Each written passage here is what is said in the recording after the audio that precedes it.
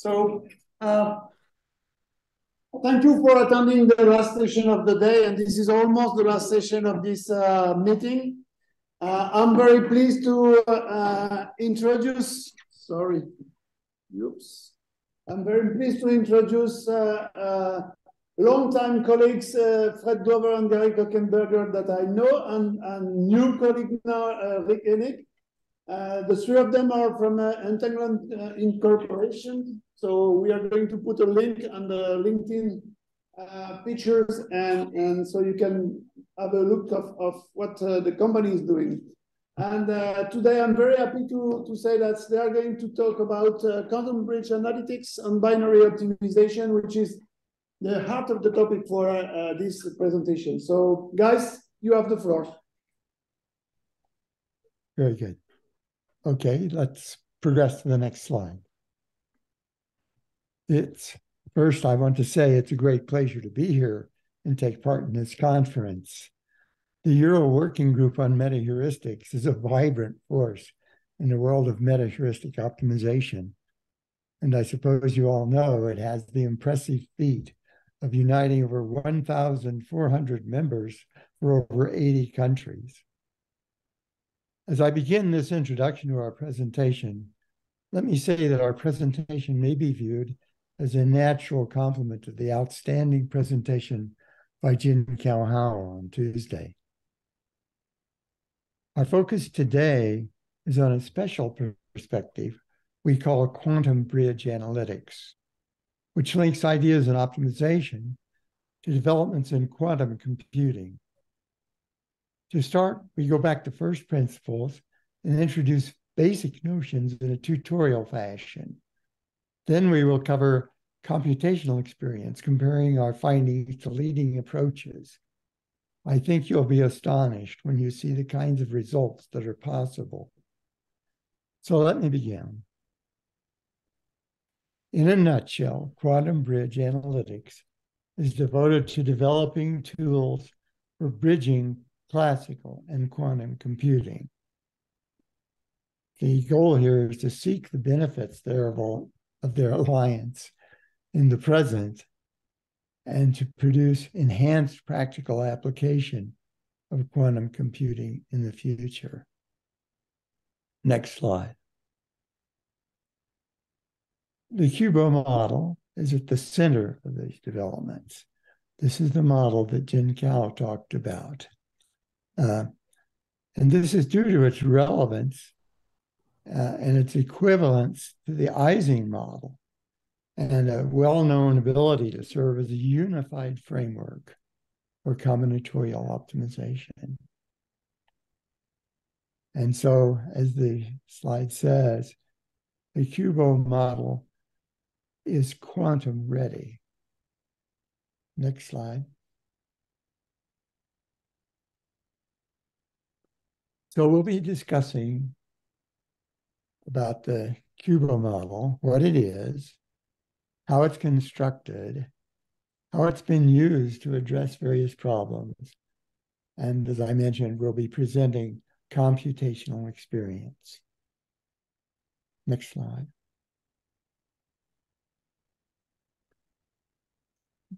There's a wide range of applications, wide range of organizations and research groups that are actively engaged in applications. Here's just a few of them. Google, Amazon, IBM, Lockheed Martin, Los Alamos National Laboratory, which, by the way, we're associated with, Oak Ridge National Laboratory, the Lawrence Livermore National Laboratory, the NASA Ames Research Center, and many others. Next slide. I'll just give you a quick overview of some of the applications that stand out for their importance. Financial services, transportation, manufacturing, pharmaceuticals, materials and life sciences, energy and utilities, and numerous others. Next slide. And to list some applications in combinatorial optimization, And again, these are just a few. I'll just mention some of them. Graph coloring, I'm sure you're aware of this. Capital budgeting, warehouse location and product distribution, multiple knapsack problems, maximum independent set problems, and the list goes on. Now, with this background, I'll turn this over to Gary Kochenberger, who will provide details of modeling. And then our presentation will conclude with Rick Hennig, who will tell you about the computational outcomes we are achieving. Gary? Thanks, Fred. Rick, you want to advance it one? The QUBO model, this very special model that Fred mentioned and that Jin-Kei was talking about earlier in the conference, can simply be described as optimized X transpose QX, where X is a vector of binary decision variables and Q is a symmetric n by n matrix of constant.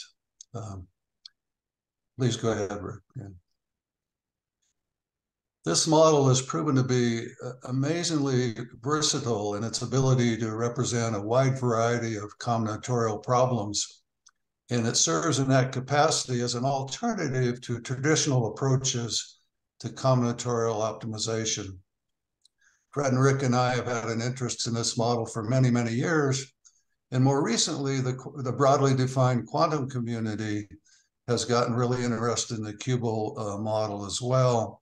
And it's been heavily looked at, researched by such diverse computing platforms as quantum annealing, the gate-based approaches, Fujitsu, optical fiber, and several other approaches. So this is widely of wide interest today to many, many people in the optimization community and the quantum computing community, as I'm sure the audience knows. Okay. As Fred mentioned, part of our motivation is derived from the ability of this model to represent this wide variety of combinatorial problems. And the way it goes about that is to reformulate a traditionally formulated problem as this unconstrained quadratic model. And we're going to give you several explicit examples of that in a couple of moments. But before we get into the explicit examples, I just want to comment that common practice in combinatorial optimization often includes an analyst designing a special purpose solution technique that takes advantage of the special purpose that a given model, a given application might have. And over time, these specially designed algorithms have proven to be very effective. The flip side of it is that often these special purpose methods apply just to the mathematical structure, the special structure that was being exploited, and they don't apply to other problems. In contrast to that, the QUBO model is a single model that can represent a wide variety of applications. And then as such, rather than having many models and many solution techniques, with QUBO, we have one model and one solution technique. And that technique, of course, is a solver that will optimize the QUBO model. We've been working on that for many years, and we're going to present some pretty impressive computational experience later on. Okay, Rick? The basic idea in transforming a traditionally formulated problem into a QUBO involves using quadratic penalties in place of the constraints that are found in a traditional model, and then including these penalties in the original objective function to produce an augmented function that takes the form of a quadratic function in binary variables. That is to say, it takes the form of a QUBO model. In principle, any polynomial model in binary variables can be recast into the form of a QUBO model. Most often, the problems we work on start out to be linear or quadratic models in binary variables with linear constraints. This is the typical traditional model that we recast into the form of a QUBO model. by taking those linear constraints, representing them alternatively as quadratic penalties, and producing a cubal model that we then optimize. Okay, right. Now, in creating these cubal models, we're going to give you several explicit examples in the next few slides. But let me comment that there are some really important problems that are naturally cubals that don't need to be reformulated. And the most prominent of those would be the max cut problem. And we're going to go over a little example of that in a moment. And in fact, later in the presentation, Rick's going to show some computational experience for some very special forms of max cut problems. Most applications that we look at, though, have traditionally, in their traditional formulation, have constraints, and we must discover or use known penalties to represent those constraints in this alternative way that shows up in the cubal model. Now, for some very important and widely encountered constraints on the traditional side, we already know penalties. That is to say, there are some known penalties for commonly encountered constraints. And when you have a problem that has these types of constraints within it, you can simply use the known penalties straight away. And we're going to give you some examples of those known penalties in a moment. But in the most general case of all, we will not know the penalties a priori, and we'll have to construct the quadratic penalty in a more general sense. And it turns out that's pretty easy to do, and we'll give you some examples of that as well. It's also possible in very special applications to discover special penalties, and we've done some work on that. The most prominent example of that is for the linear ordering problem, but that's for another talk, okay? So let's consider our first example of a cubal model here, and this is one where I mentioned earlier that the max cut problem is naturally a cubal. So let's see how that is the case. So I know everyone in the audience is familiar with max cut. We have this undirected graph, and the max cut problem seeks to partition the vertex set into two sets such that the number of edges between the two sets is as large as possible. Now, the way to model this is to introduce a binary variable, let's say xj, and define it to be 1 if the vertex j is in one set, and xj is equal to 0 if it's in the other set. Now, given this definition, if you consider this expression, xi plus xj minus 2xi xj, if you look at that expression for a moment, if xi and xj have the same value, that is to say they're both 0 or both 1, then this expression evaluates to 0, meaning that those vertices I and j are in the same set.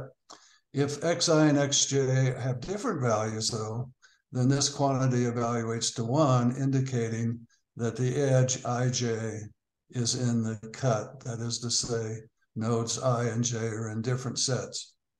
Given that, we can formulate the max cut problem as the optimization problem as depicted here.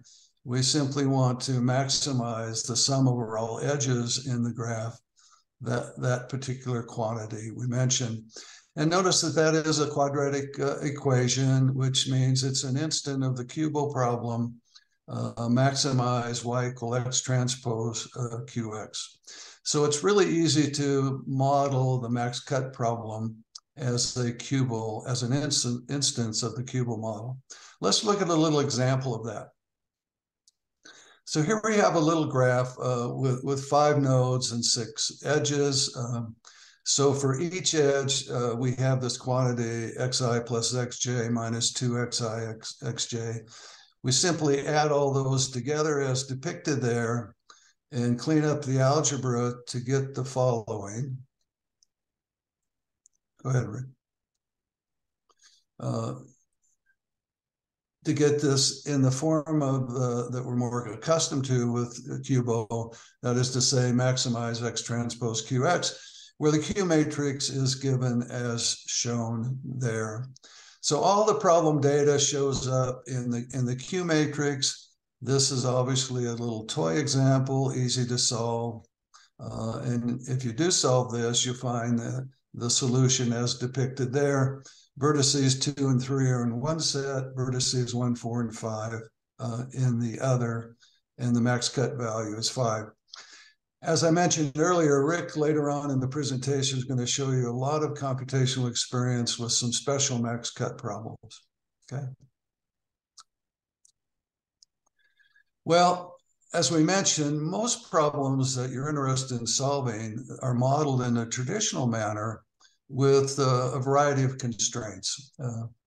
For some very special types of constraints, and I'll give you a list of those in a moment, we have penalties that are already known to us. Now, more generally, we say a penalty function is a valid and feasible penalty, a VIP, if it is 0 for feasible solutions, and if it is otherwise positive. So including these VIPs in the objective function, that is to say, adding them to the original objective function, a given model can be transformed into the form of a cubo. Now, for some very special constraints, as I mentioned, we already know what's a VIP to use. So let's look at some of those on the next slide. Okay. If you look at this slide, there's really two main columns here. On the left, we have what we're calling classical constraints. And on the right, they're equivalent penalties that we could use to construct a cubo.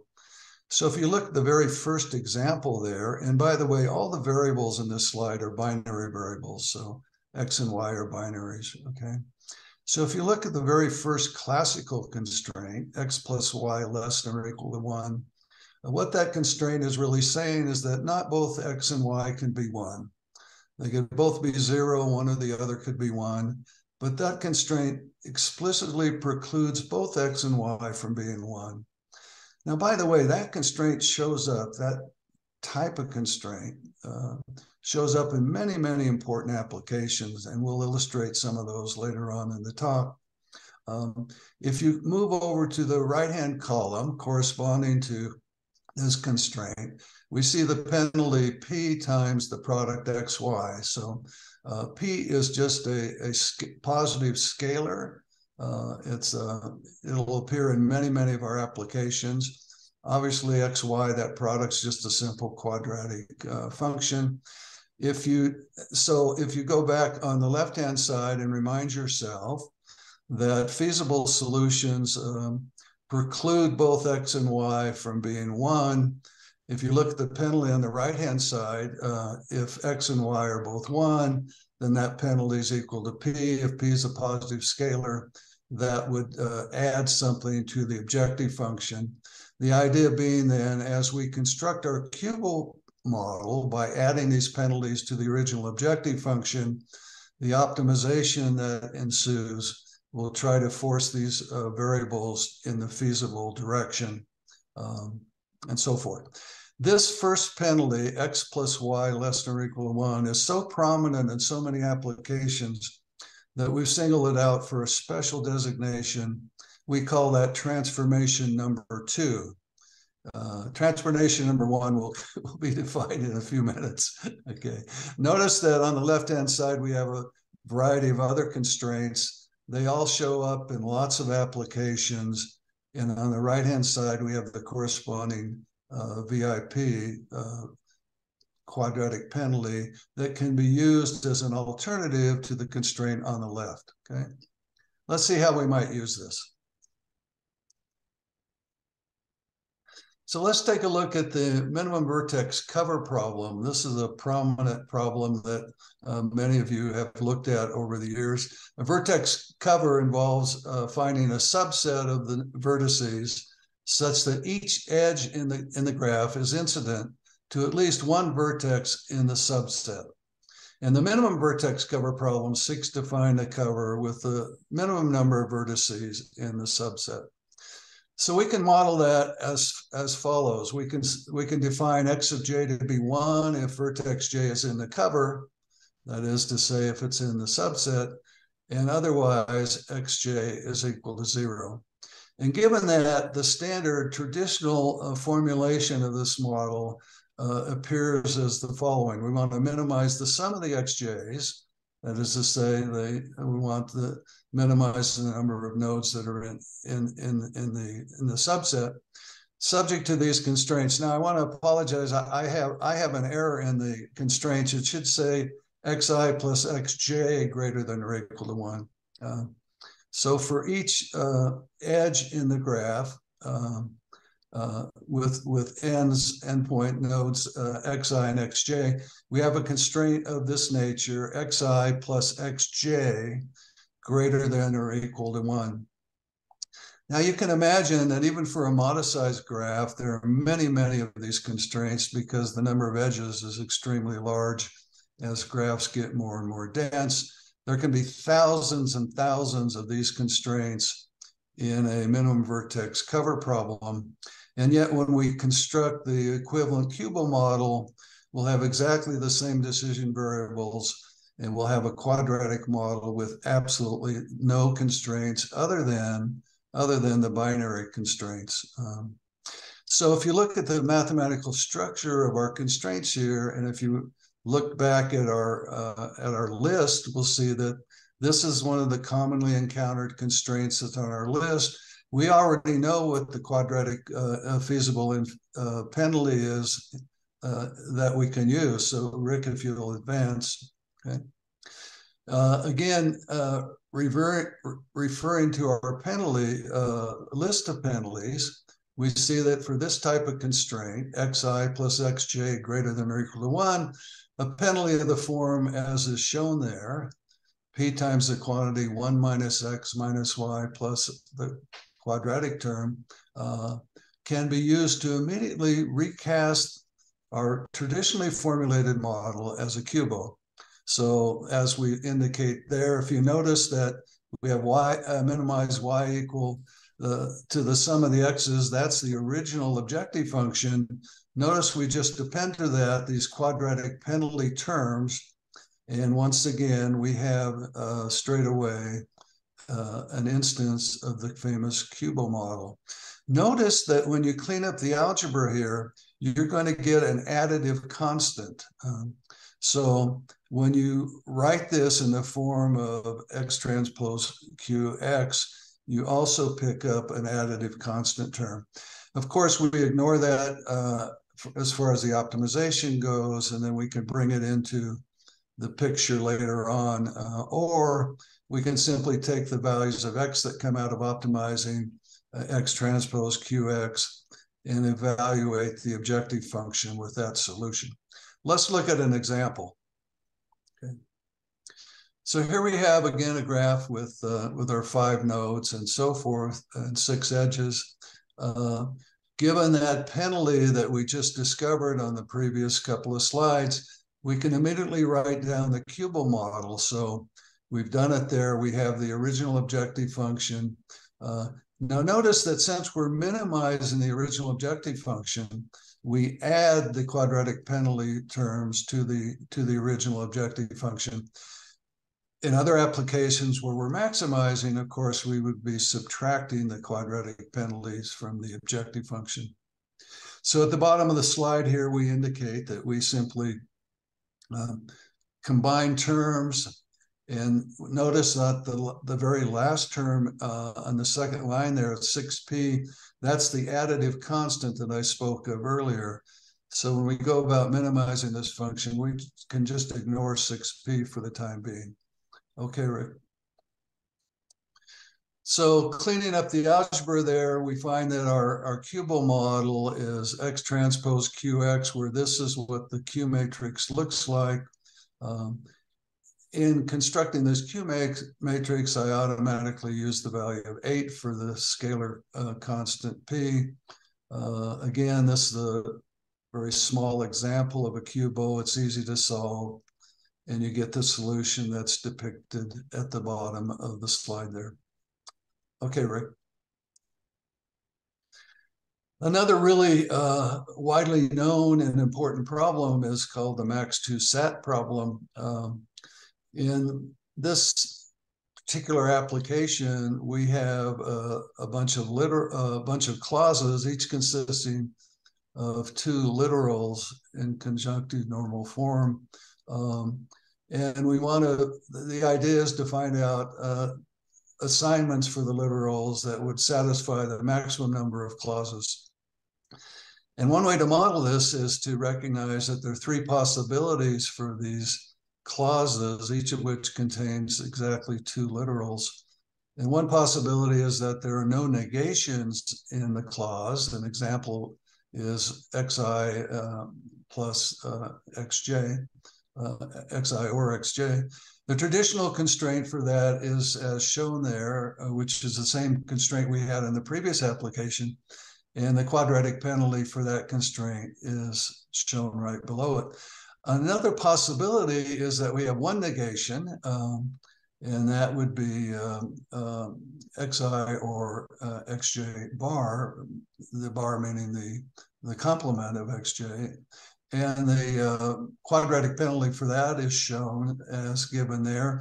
And the third possibility is that we have two negations. And again, that gives rise to a quadratic penalty as shown there as well. So the point is that for a max2 sat problem, there are three possibilities for the clauses. And we know a priori a quadratic penalty we can use for each of those possibilities. So to model a max2 sat problem as a cubo, all you have to do is identify which of the three penalties apply for a given clause, add them up, and you've got your cubo model. We've used this approach for many, many instances of max2 sat, including some very large ones, and solved them very easily with our cubo solver. Yeah. Okay, Rick. Rick, go ahead. So that was a couple of examples of recasting traditionally formulated problems into the form of a cubo. And in those cases, we already knew what penalty we should be using or we could be using. But what do we do in a more general case where we don't have something on our list of known penalties? Well, it turns out it's pretty easy just to construct the quadratic penalties straight away, provided that we start out with a general model in the form as depicted here. So notice here that in this general form, we want to minimize Cx. C and x are both vectors here. So that's a linear equation subject to a system of linear equations, ax equal b. So the idea is to take these constraints, ax equal b, put them up into the objective function in a quadratic form. By that I mean construct from ax equal to b a set of quadratic penalties. So we, as depicted on the bottom half of this slide, if you clean up the algebra, you get that it's simply x transpose qx plus e, where e here is the additive constant we've spoken of earlier. So Rick, if you go one more.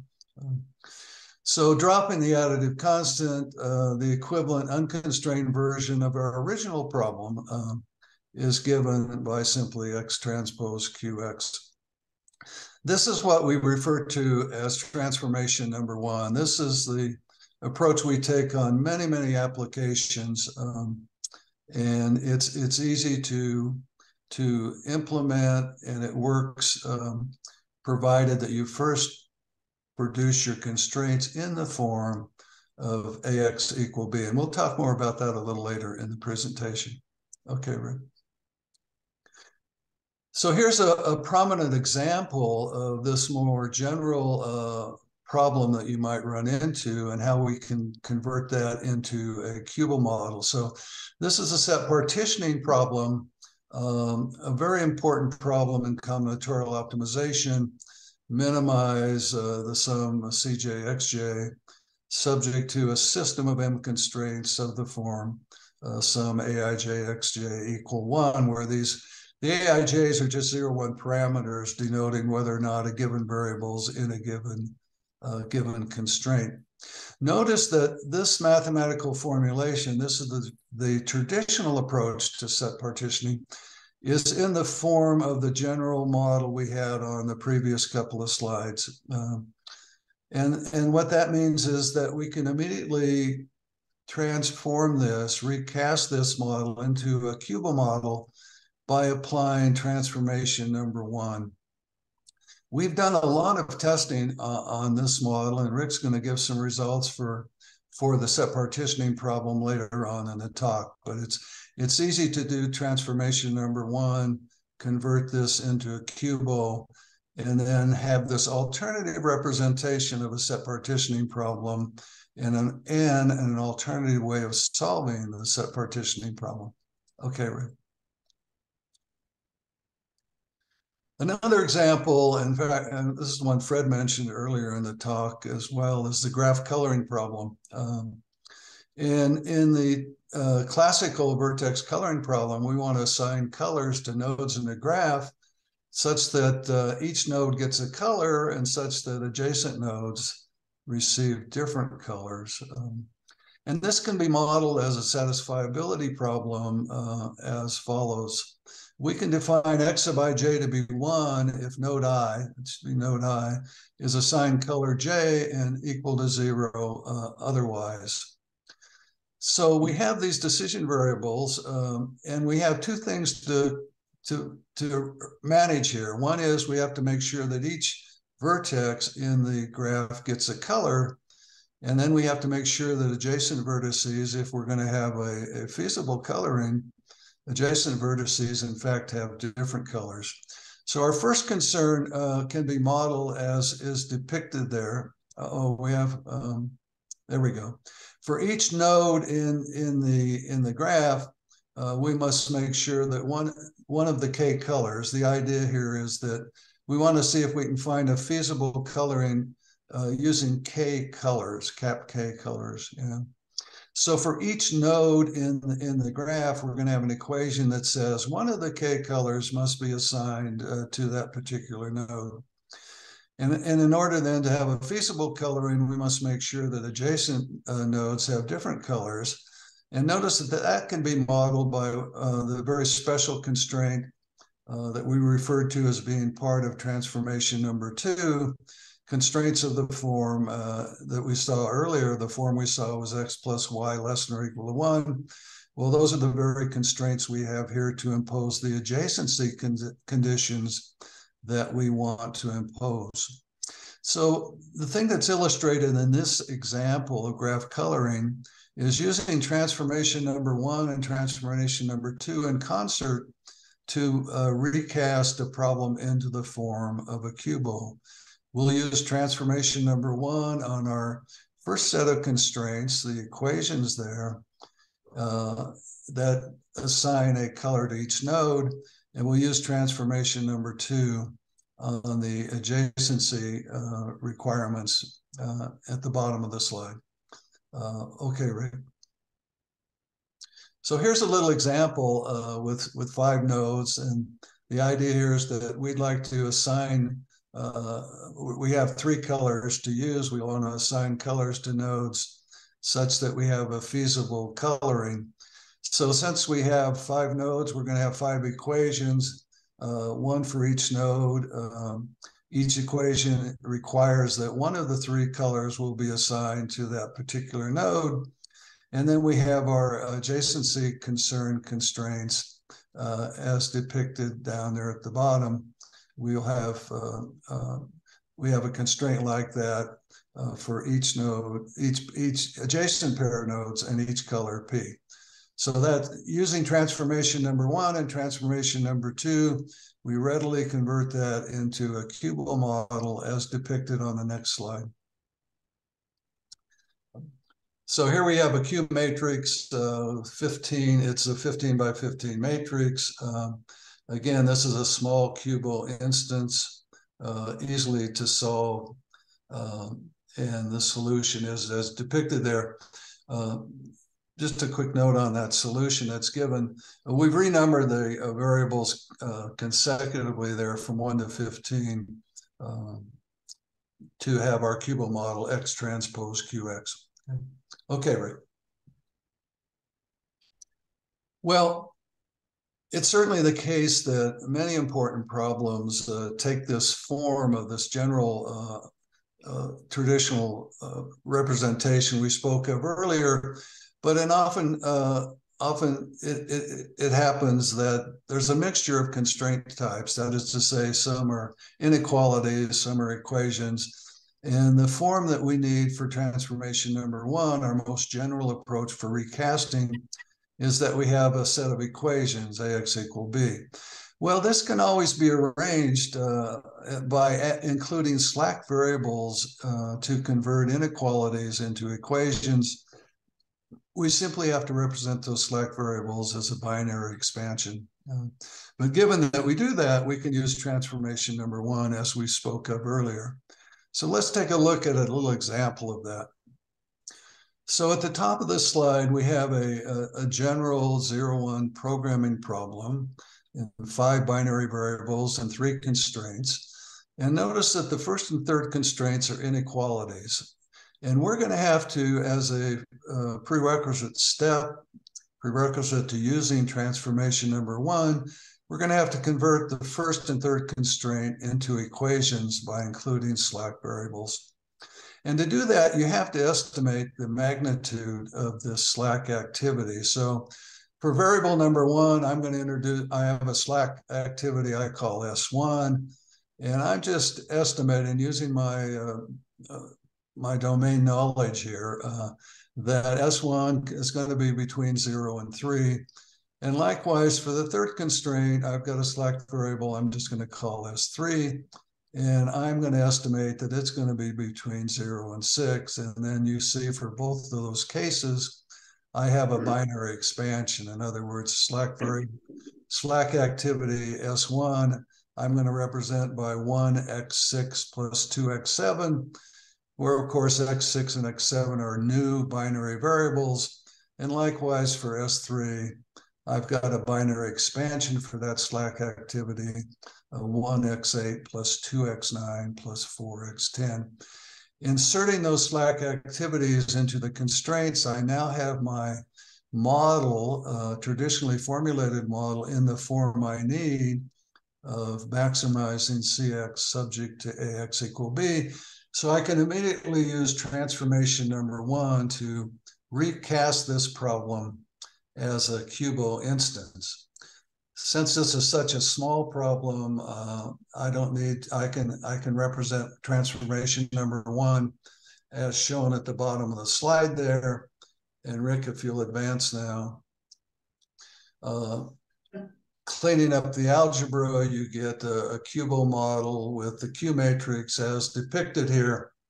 And again, this Q matrix was constructed by an arbitrary choice for the scalar penalty P of 10. Solving this model gives the solution as is depicted at the bottom of the slide here.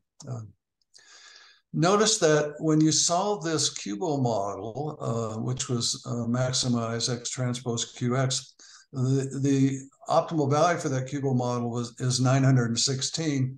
Remember, when you do the recasting into the form of a cubo, using the general methodology, you pick up an additive constant. And in this case, with P equal to 10, the additive constant is minus 900. So if you subtract the 900 from the 916, you get the desired amount for the original objective function value of 16, which is the optimal solution to that problem. Okay, Rick. The examples we've given you so far have all started out with a linear objective function, but the approach we've outlined here and applies just as well if you start out with a quadratic objective function, or indeed if you start out with a higher order objective function, you can, in principle, reformulate that down to a quadratic function as well. So here's an example of what's called a quadratic knapsack problem. And it's typically modeled as depicted here. We want to maximize this quadratic objective function subject to, say, a budget constraint. That would be our knapsack constraint. And the decision variables here are depicted as follows. Let's define x of j to be 1 if alternative j, perhaps a project that we're interested in, is chosen. Otherwise, xj is equal to 0. So given a knapsack problem of this form, this quadratic knapsack problem, all we have to do to convert this to a cubo is replicate what we did on the last example, and that is to say, convert this constraint into an equation and then use transformation number 1. That's really easy to do. So let's look at the example on the next slide. Here's an explicit example of that, where we have a quadratic objective function that we want to maximize, subject to the knapsack constraint as shown there, where we have a knapsack capacity of 16. So if we add slack variables, as we've done in previous examples, we get the equation as is depicted there. Given that, we can immediately construct our quadratic function, our cubal model, as shown at the bottom of the slide. We can clean up the algebra. Go ahead, Rick. And we get our cubal model with the Q matrix as depicted there. Solving that gives the solution as is shown there in the slide. Adjusting for the additive constant, we get the value 28 for the original objective function, which is the optimal solution for this problem. Okay, Rick. Okay, well, I'm going to hand it over to Rick in just a moment to talk about some computational experience, but let me just comment that the explicit examples we just went over were intended to show how we can accommodate a wide variety of traditionally formulated combinatorial problems by recasting them into the form of a cubal problem and then solving them as an instance of the cubal model. This is an alternative way to the traditional methodology, and we've discovered vis-a-vis a wide variety of computational testing that this approach works very, very well. And Rick's going to illustrate that with some results he wants to share with you now. Okay, Rick, thanks. Great. Thank you, Gary. So after we've talked about how we build these cubo models, we want to talk a little bit about how we can go about solving them, and a solver that we've developed over with Fred and Gary and myself and others, something we're calling NGQ, Next Generation Cubo. And based on all the years of meta-heuristic research that we've been doing, we've developed a highly parallel hybrid heuristic that utilizes a number of different techniques. We're not going to really go into detail on how NGQ works, but I'll mention it takes advantage of adaptive memory programming, scatter search and path relinking, parallel evolutionary algorithms, mimetic methods. It's really kind of a greatest hits list for meta-heuristics, if you will. It's highly optimized and scalable, solving over 300,000 fully connected variables over 1 million sparse variables. And we'll look at some computational results here for some really large problems today to see how they compare. There's 4 different problem classes that we spent some time researching. One is the set partitioning problem, as Gary mentioned earlier in the talk. The other is the maximum diversity problem. We'll also look at the max cut on what's called deregular graphs, random graphs of a particular width, and then look at some non-convex cubos from the QP lib that's out there. So to illustrate the effectiveness of the cubo model, we did a study on very large set partitioning instances. We consider them medium large and very large, and we'll get into what size these are. We did a study with CPlex, D-Waves, Hybrid Solver Service, in our NGQ solver. On the medium instances, and these are minimization problems, these are of 6,000 variables and 8,000 variables. We were given a time limit on CPLEX for 5 hours, and it was able to actually prove the optimality with zero gap on these problems. And we see the time there is quite long, but it's a complete solver and not a heuristic. So that's a little different. D-Wave, we also gave a small limit to, but we were not able to find the optimal answer in any of those cases with the D-Wave hybrid solver service. NGQ is able to find the same answers and actually improve on the answer from CPLEX in a very, very modest time frame. We're talking about 19 seconds for 8,000 variables. Now, this was ran on a relatively small machine with 32 cores. So not specialized hardware, but we do see very good results with our NGQ solver. On larger problems, we went over up to 10,000 variables and up to 40,000 variables of different density. And we also see that NGQ outperformed CPLEX, which in many cases came up with the correct answer, and D-Wave in these cases. We'd like to investigate more with D-Wave and see if there's some additional parameters that can improve, but we saw some interesting results where the objective function value was not even within the range that we'd expect. So worth some further investigation. And then finally, some of the largest QUBO instances, we went to 50,000 to 100,000 variables, and we're able to solve these with a better lower bound than CPLEX in this case. Now, I would say CPLEX is probably not the greatest example for comparing against a heuristic method, that really we should be comparing heuristic methods together. But it is interesting to see that the comparison here in the time. Next, I want to talk about the maximum diversity problem. And here we are recasting, once again, a very familiar looking formulation where we've got our objective function and using what I think, Gary, you referred to as transformation number 1, are able to formulate this as a QUBO very readily.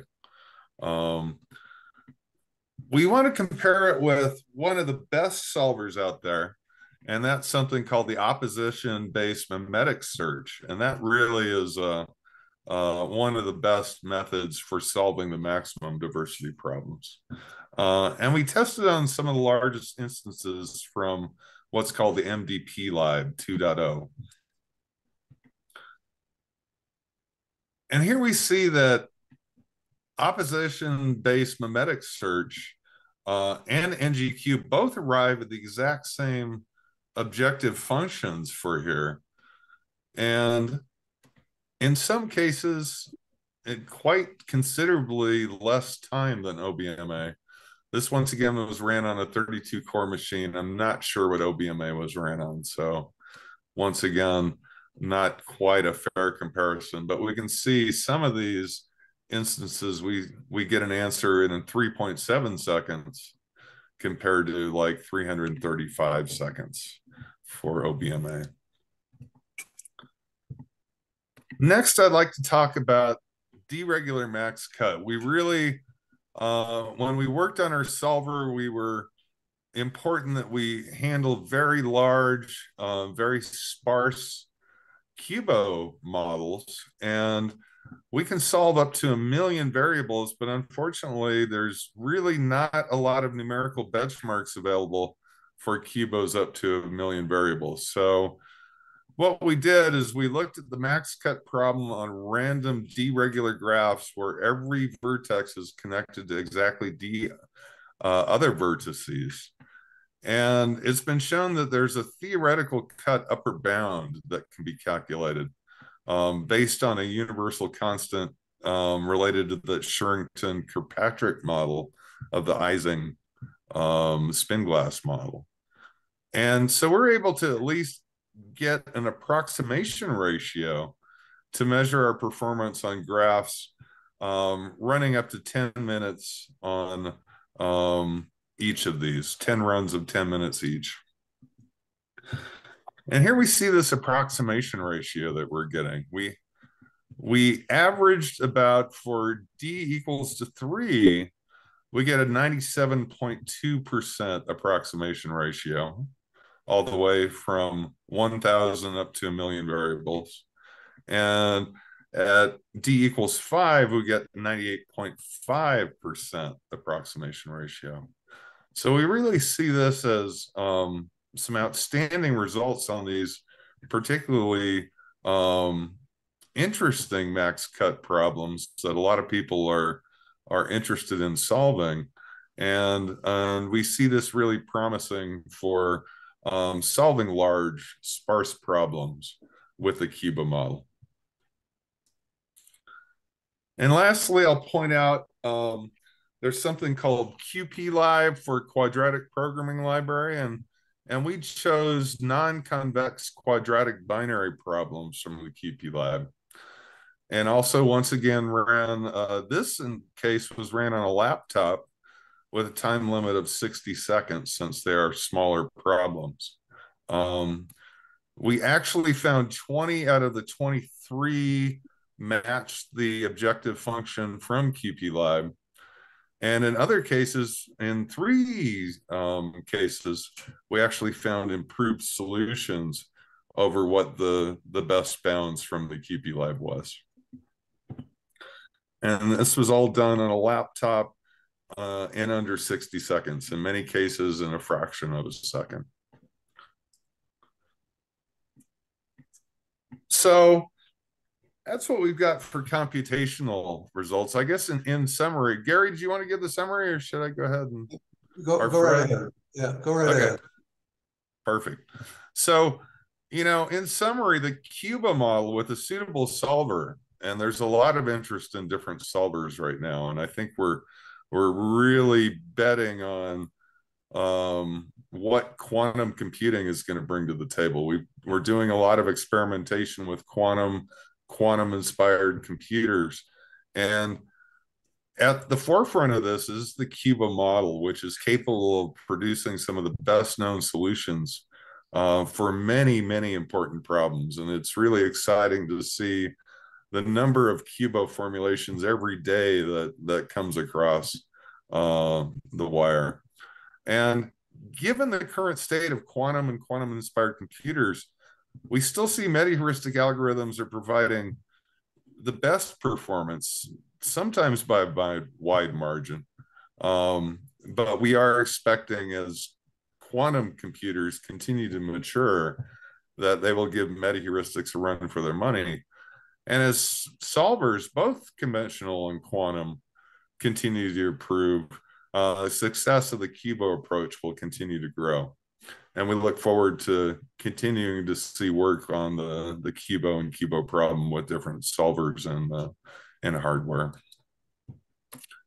And with that, anything you'd like to add, Fred or Gary, before we go to our Q&A session?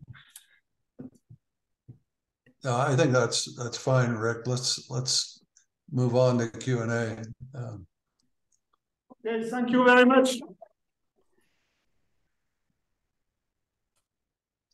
So thank you for this very nice presentation, 3-voice presentation. We have time for questions, so please. The first one is the most difficult. So yes, Eric Taillard. I have one question.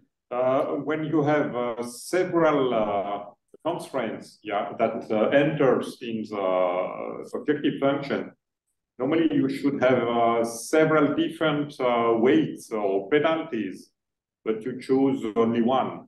That was B, that was a scalar. Is that important to have just one scalar, or can we choose whatever different? Is this changing the computational result if you have several different penalties? You want to cover that, Gary? Yeah, that's a really good question. Let me start out, and then Rick and Fred, you can add as you see fit. Yeah, that's a good point. You know, generally on a complicated model, traditionally formulated, you might have different categories of constraints, and you might one approach might be to have different penalties for the different categories of constraints. Although it's possible to have a single penalty for all the constraints. We've experimented with both approaches, and it's not clear to me at this point which approach is better. In principle, one penalty will work if you start out with your system of equations, AX equal B. One scalar will work, but it's certainly fine to have different scalar penalties for different constraints, and it can make a difference in the computational burden. Rick, is that your experience? That pretty much is. I typically find more complex problems will require to have multiple penalties and different weights, but a lot of times those can be in conflict with each other. And so it's we've done some research into how do you find the optimal value for those penalty weights. And that's a real challenge. There's a number of different approaches that you can take, but you can go either way. You can go with a single penalty or with multiple penalties. Yeah. Thank you. Okay. Other questions? Yes, please. I have a question regarding computational results. When you present time, how many runs did you do? And is it an average time, or is it for one run? It is an average time over 10 runs. For each solver, for each computer, you did 10 runs, and it is the average time, is it? Correct. Thank you. And could you? Or, I'm sorry, it's the best time.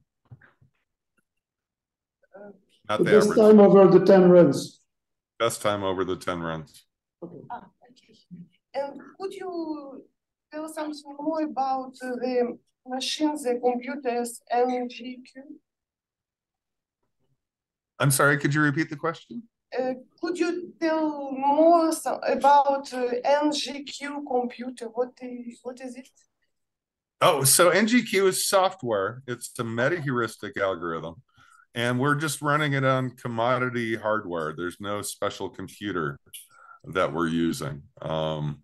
So just normal computer with 32 cores, and I don't know how much memory we had on that machine. I would have to look, but no specialized hardware for NGQ. And it is a classical optimization approach. Yeah, meta-heuristics. That's correct. Thank you.